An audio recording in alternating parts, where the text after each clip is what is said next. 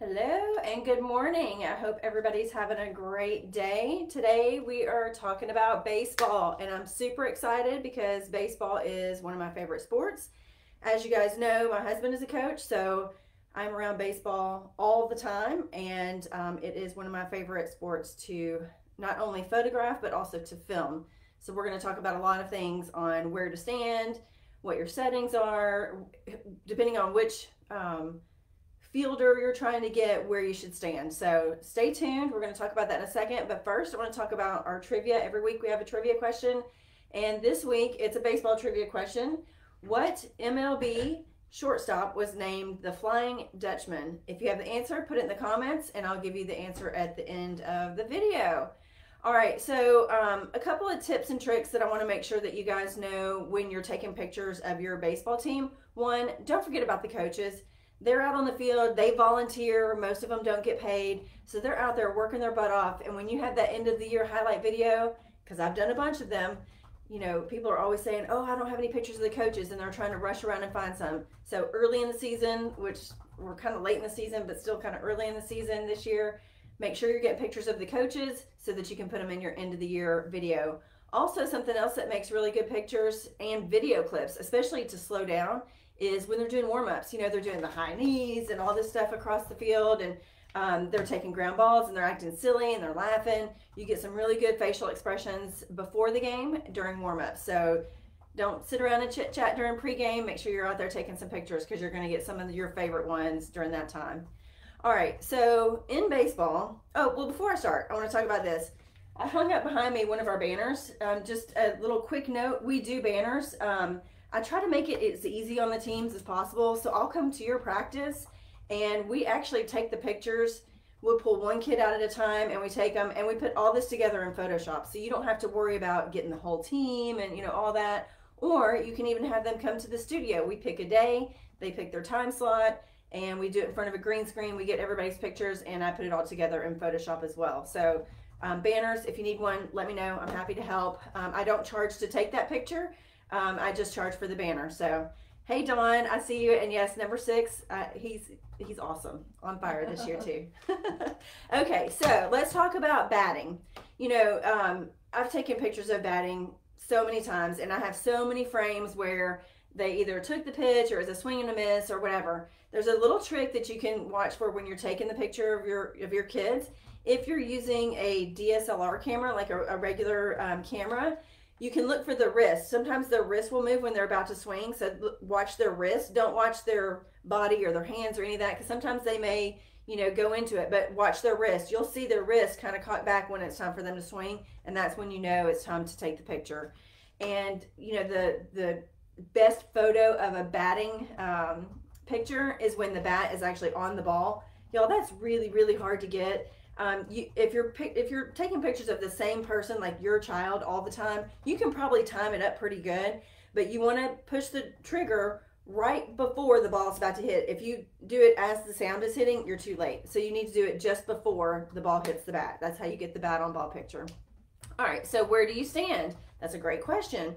If you are photographing someone who is a right-hander, you want to be on the first base side, because the most important picture is the one where you can see their face. So if you're getting their back and all you can see is the number, that's not the best photo. You want the one from the front where you can see everything. So on the opposite side, if you have a left-handed batter like I do, you want to be on the third base side. Let's see. I'm sorry, y'all, my phone's ringing, so let me just... All right. Okay, so that's for batting. You want to be on the side that they're facing. So it's just the opposite for pitching, right? So if you have a right-handed pitcher, you want to see the front of their body. As they're turning like this, you know, when they open, you want to see that front side. You don't want their back. So you want to be on the third base side for right-handed pitchers and on the first base side for left-handed pitchers. So it's opposite for those two. Just always think you want to see the front side of them. Okay, for fielding, it's going to depend on who you're photographing, right? So if you're photographing a first baseman, a second baseman, a right fielder, or even a center fielder, you want to be on the first base side. If you're photographing third base, shortstop, left field, or center, then you want to be on the third base side. A great place to get pictures, not just on the side that I mentioned earlier, whether they're right or left-handed, but also right behind the umpire and the catcher. If you're right behind, the coolest picture, and I'm going to put one in the comments, is I have one of Cannon just from this past weekend where he's pitching, right? So his hand's here, the ball's in the frame, I can see the batter, I can see the umpire. It's really cool, and I can see his face. It's so intense. It's really cool. So don't be afraid to get right behind home plate. Kind of watch the game, because sometimes the umpires are up like this. You want to make sure it's one where they're down low so that you can get over their head. And sometimes you can kind of get just right in between the umpire and the batter so you can get that perfect angle. So that's another thing for pitchers. And then also, if you have a middle infielder, a second baseman, shortstop, first, third, getting right behind home plate, you can get some awesome photos of them scooping up the ball and throwing from across the field. Those are really cool too. So just, you know, don't be afraid to move around the field. Don't stand in the same place, you know, move on around. Another thing to think about is getting some dugout pictures. Y'all, those are the best, because the kids are all talking smack and, you know, they're doing their little cheers and all that stuff. So get close to the dugout. I always say, you know, if the dugout's here and home plate's over on this side, you want to be on this side, like closest to the outfield, because that's where they're coming on and off the field. That's where the coaches are standing. So they're coming in after their home run and they're all excited, and that's the way that they're coming in. So just think about the way that they move and where their face is going to be. That's where you want to be. If you have a zoom lens, it's really good to get further away and zoom in as much as you can. It does two things. When you're out further and you're zoomed in as far as you can, then the background is going to be blurrier than if you're zoomed out as, you know, as far out as you can. So think about that when you're doing a zoom lens. You want to be able to zoom in as far as you can so that you've got a more blurry background. And also you can get further out on the field. So if you've got an outfielder, a zoom lens is really the only way to go, unless you want to walk all the way out to the outfield and get pictures from the side. Okay, let's see.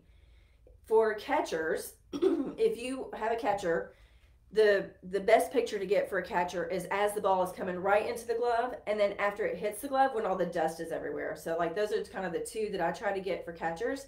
And where you want to stand is on the home team side. So like if your kid's catching, you want to be on your side, because they're going to look over at the their coaches to get the signs and all that. So you can get some good close-up face shots, and then also you can get when they're catching the ball. So just a little tidbit there.